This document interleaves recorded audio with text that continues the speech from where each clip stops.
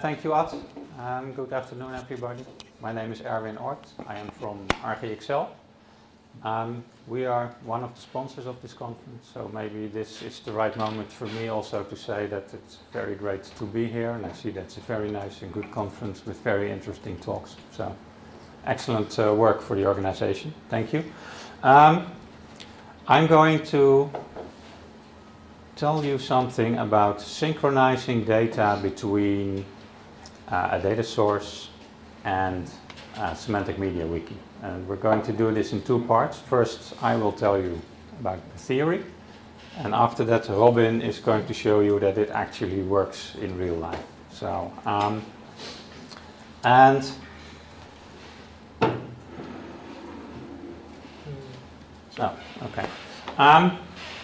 those of you who attended the conference of last year in Breda, they might recognize this sheet because I reused it. This is our use case. We do architecture modeling. It's a very specific use case. We model it in open source tool Archie most of the time. And from there we publish things in Semantic MediaWiki. It's a very specific use case, but the mechanism that we have developed now is actually generic in nature. So I'll show you. So you can use it also for other kinds of source data. So we have architecture models. We publish them in a Semantic MediaWiki where we have things like SVG diagrams and a lot of information. And the good thing is that our models are semantic properties. So we can do ask queries to, for example, say which application components in our IT landscape are managed by Department X, or which applications are supporting business process B. Things like that. Now the way that we work currently is that we use file exchange. So since a number of years, the Open Group, which is the organization governing the Archimate standard, the Open Group has defined a so-called Archimate exchange file format, which is an XML schema, XML format, to exchange architecture models between tools. So we use that file format, and it works, but it has a number of disadvantages. So first of all, it's a manual thing. In Archie or other modeling tools, you have to press the button to export, to create an export file. You have to go to Semantic MediaWiki, to this special page that we created. There, press the button to upload and import the file. It works, but it's manual. It's not real time. You get an updated model in the wiki every time you import the file. So if you don't do that continuously, then you lag behind in your wiki. Furthermore, the XML format requires the full model. So the file always contains the full model, and an architecture model, at least in our business, can be up to 20,000 objects. So you have a large XML file and it needs to be processed all in all. So even if only one element has changed, for example, I have a business process and I saw there was a typo in the name, I fixed the typo, I have to process the whole model, which is very time and resource consuming, because it will create numerous update jobs. Then not everything results in a page edit. The system is smart enough to see that those other 19,999 elements haven't changed, but it has to verify that first. So time and resource consuming. You can end up with over 100,000 wiki jobs, because every page that has changed also creates a number of HTML cache update jobs. So it can take over an hour to process things.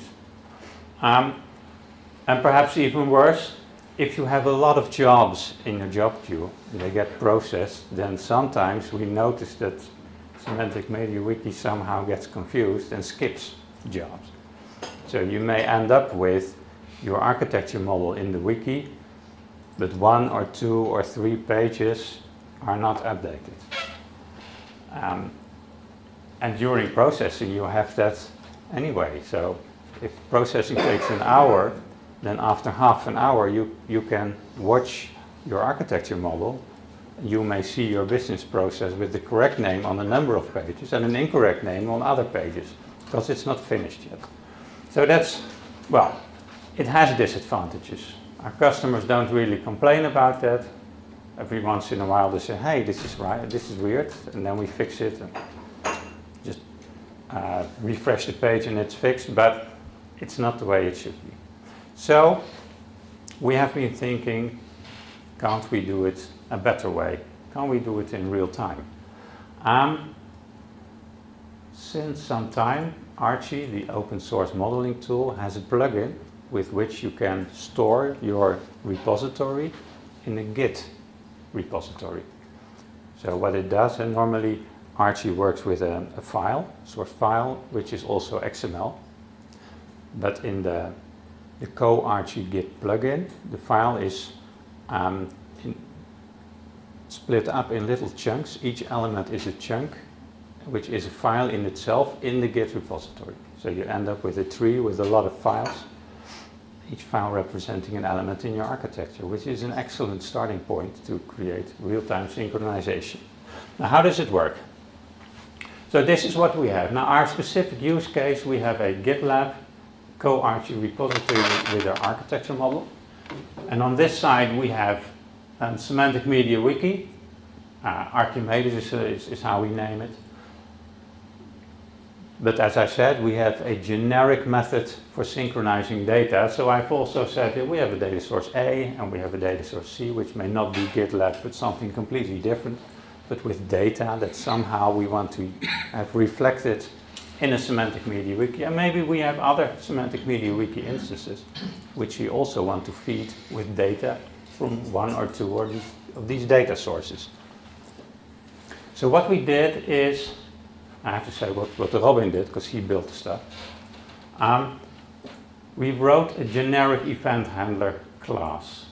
It's not part of the Semantic MediaWiki domain, it's a separate component running in a separate environment.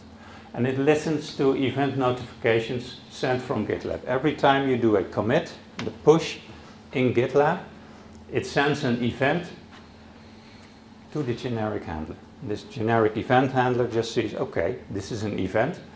I know that it's coming from my data source B, the GitLab instance, because I have that in a table somewhere, and it says if from data source B there is an event, it is a GitLab co-Archie event.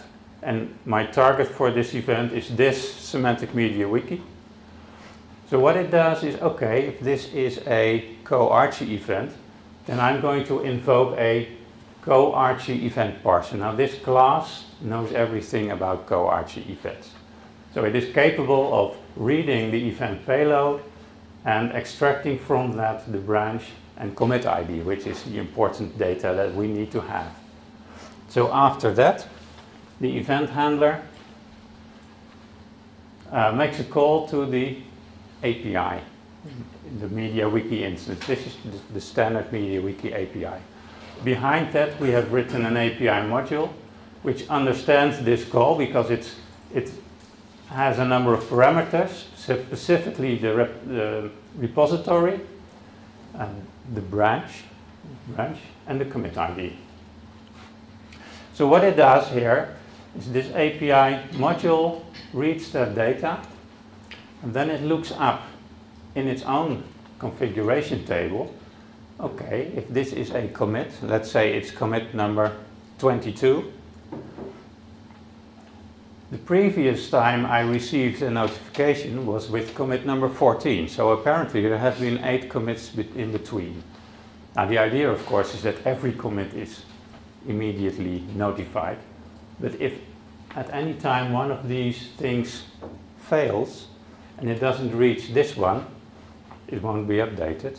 But that's not a problem, because if the next commit does arrive here, it knows, okay, so apparently I missed something, I'll do my update based on 2 commits ago. So it creates a job on the MediaWiki job queue, just a standard job queue.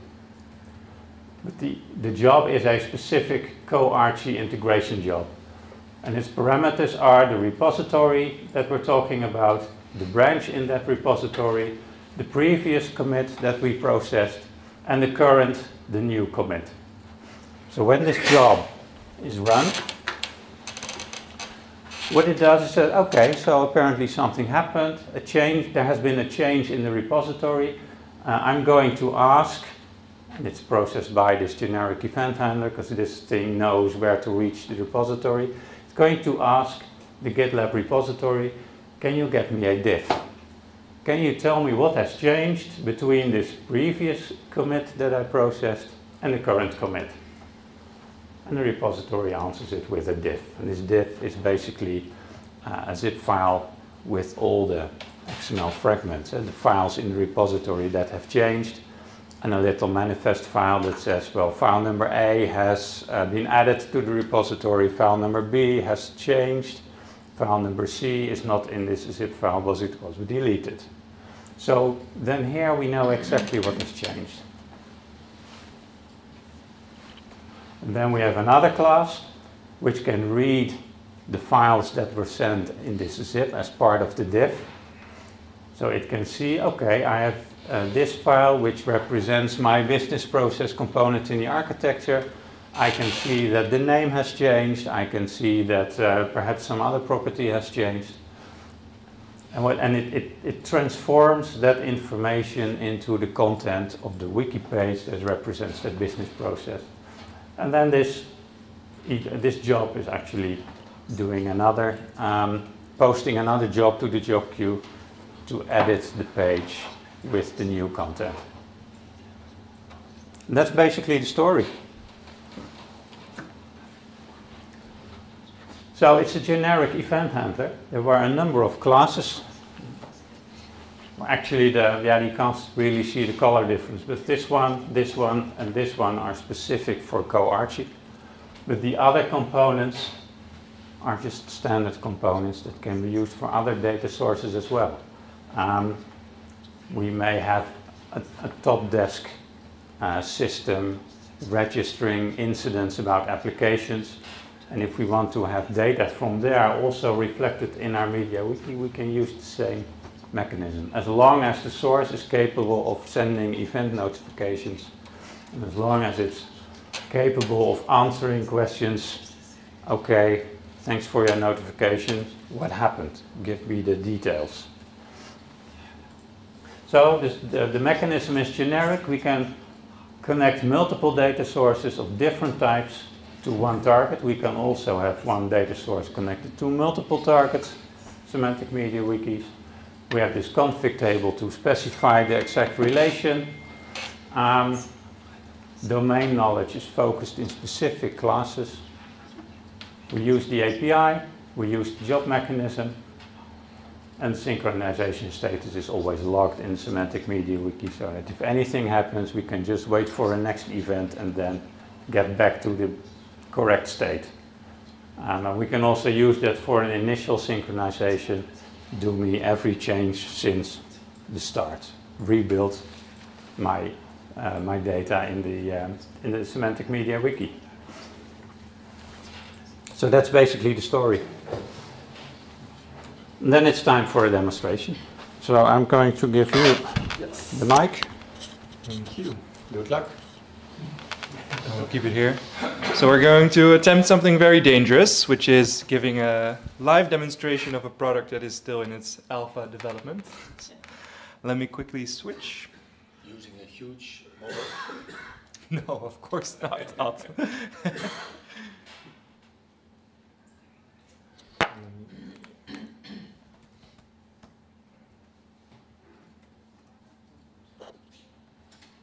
me find Zoom again.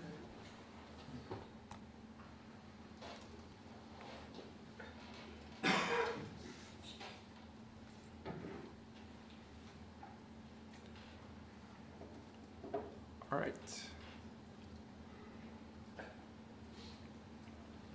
So as Erwin mentioned last, at some point there needs to be some kind of initialization of the model. This is a wiki page that is in one of our other extensions, and it shows all of the Archimate models that are currently imported in the wiki. As you can see, there are currently none. I can refresh the page so that you can see that it's actually the case. So let's first go to the Smart Connect GoArchi page. This is a special page that is implemented especially for the GoArchi route that we have. Unfortunately, it's all still in Dutch, but I will translate wherever necessary. And the nice thing is that on the wiki side, we do not have to register any credentials of the Git repository itself. Those are all saved securely in the central part, in the generic event handler. The only thing we have to do is configure the model itself. For that, we do need the repository URL, but we do not need any username or password or access token. And we can see that we have configured it to listen on the branch master. We've given it a name and a status and a last deployed commit, which is still before I remove the model fully from the wiki. So in order to get the model and start the initialization process, we have this action that we can start. I want to connect using the event handler, and I want to do a full import of the model with the name GoArchi SMW integration. So I will start that now. It will push a job to the job queue. And in the meantime, I will show you in the Archi model editing tool what this small model looks like. It has two architecture views. It has this one which says that an application component Microsoft Office is aggregating these three other application components, namely Excel, PowerPoint, and Word. And I have this second view where we see that the actor Robin is assigned the role of developer. Two very simple views using the Archimate modeling language. So now I hope that in the meantime my job was executed. And I will try to refresh this page. Okay, and we see that we now have an Archimate model right here, and it's called the GoArchi SMW integration model.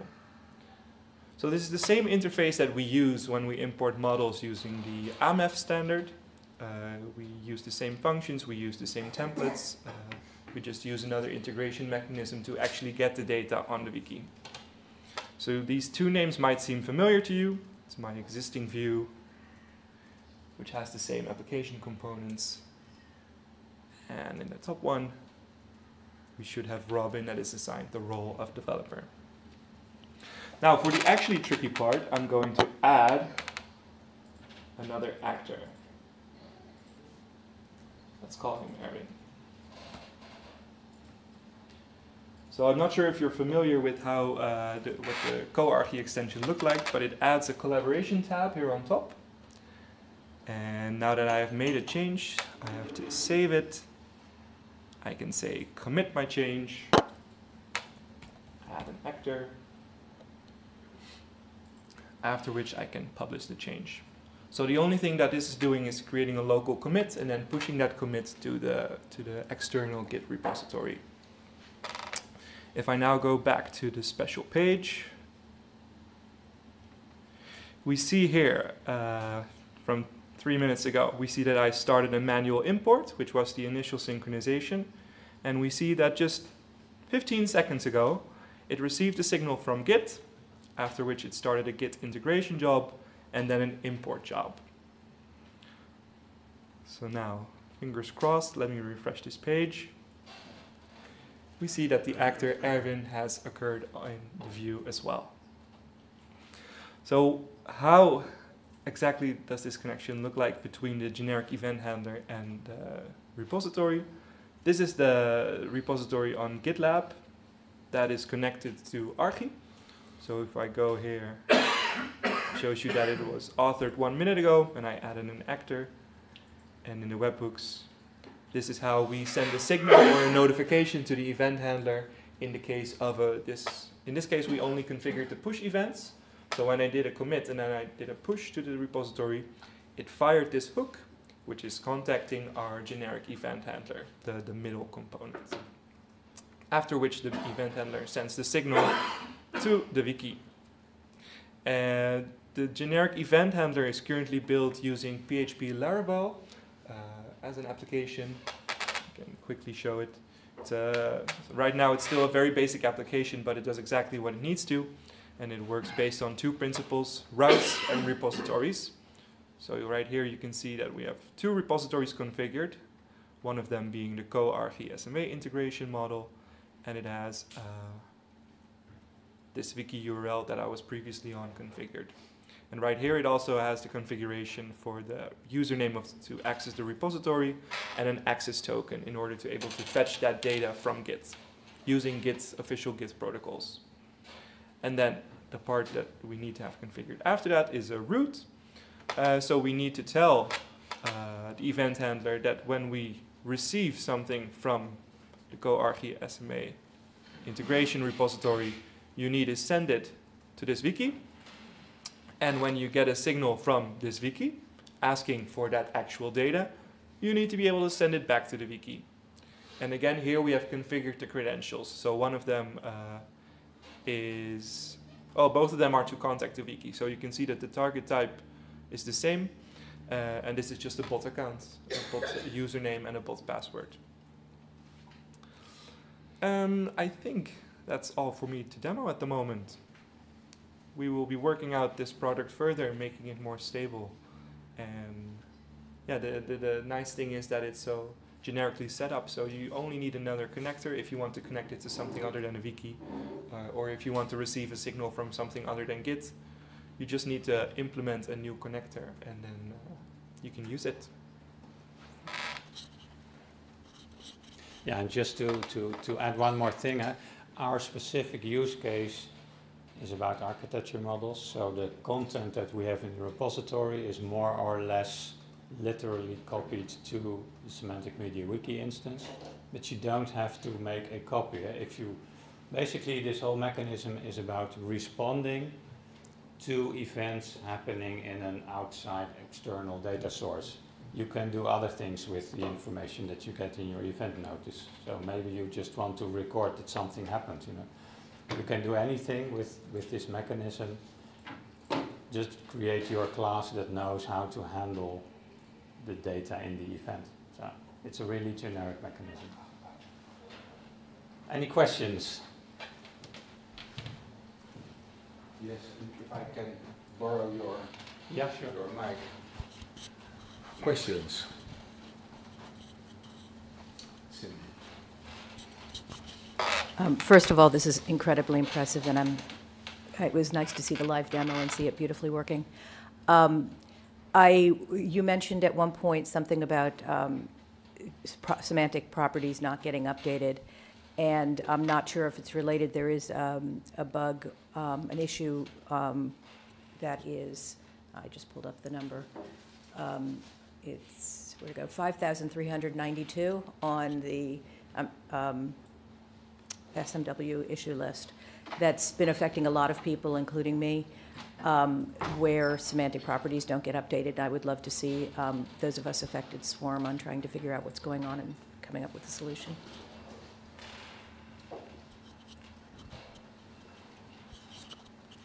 Okay, thank you. I'm not familiar with that particular bug, but we have seen more than one bug in the past about updating semantic properties, and we're still struggling with that in certain situations, and we don't really know which situations cause it, so I can imagine that other people have seen the same bug, so we have to solve it somehow sooner or later, but I can understand if other people also have this issue. Yeah. So.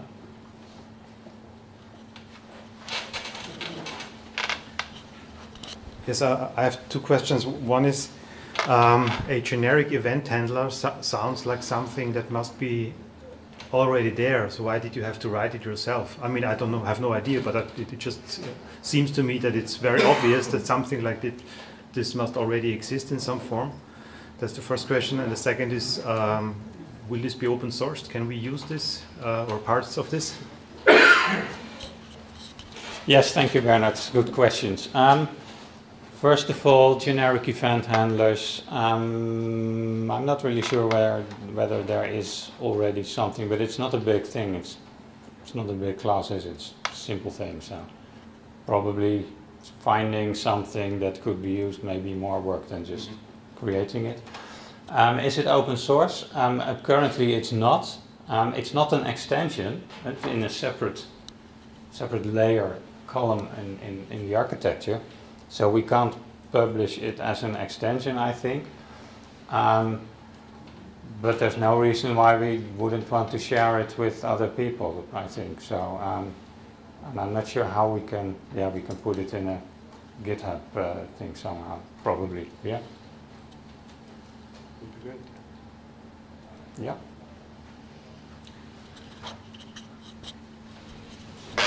I have a question. What is the primary reason? Is it because is this also a way to share these models with larger user groups than people that have access to the model? Yes, well, we have a number of customers in the public domain, and those customers want to publish reference architectures. Yeah? For example, reference architecture for Dutch municipalities. We have several hundreds of municipalities who want to use those architecture models. So that's our primary driver for publishing architecture models. Perhaps one more thing to say about this bug.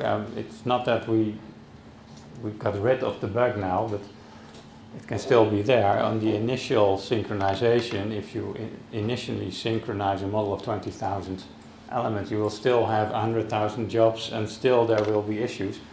But if you have real-time synchronization, you will have many more synchronizations, which will be smaller, because every change will be smaller than a once-a-week batch upload. So, and smaller changes tend to lead to less likely occurrence of bugs. So that's for us one of the reasons that we really want this. Yeah. Online questions? No. Online applause. Okay. Well, thank you very much. Thanks to Robin, by the way. He is the real developer on this. I'm only the one who tells the theory. So, then it's back to you, Oord. Yeah. Thanks, Erwin.